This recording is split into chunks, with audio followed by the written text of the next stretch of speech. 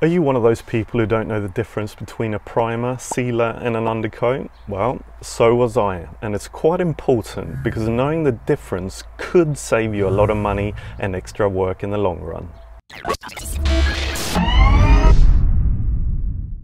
Alright, so what are the main differences between a primer, a sealer and an undercoat?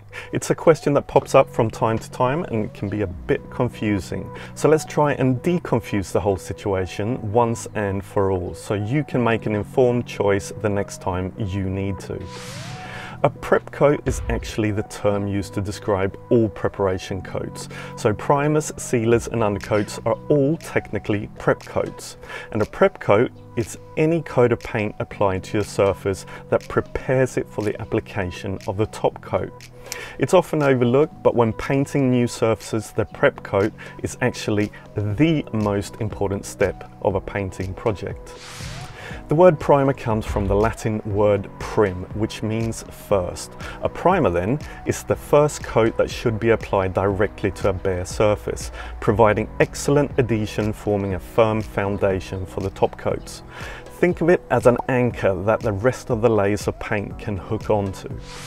A sealer is very similar to a primer, but is specifically made to make porous surfaces non-porous, while providing good adhesion between the surface and the new paint. Traditionally, the key role of a sealer has been to bind gypsum plaster before the top coats were applied. Another important feature of a sealer is that it can act as a barrier between incompatible finishing coats, like painting latex over glossy oil base paints.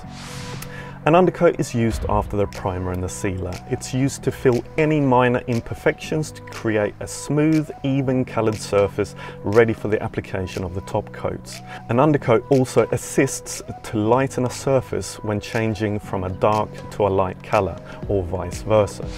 A general rule of thumb is that if you're painting a new surface, always use a primer. But if you're painting over an existing surface that has been painted in the past, an undercoat will do well. Or today, you can buy one of these bad boys. A 3-in-1 prep coat that saves you time, money and confusion. Burger Premium Triple Prep or Dulux One-Step Acrylic Primer, Sealer and Undercoat are a couple of good options.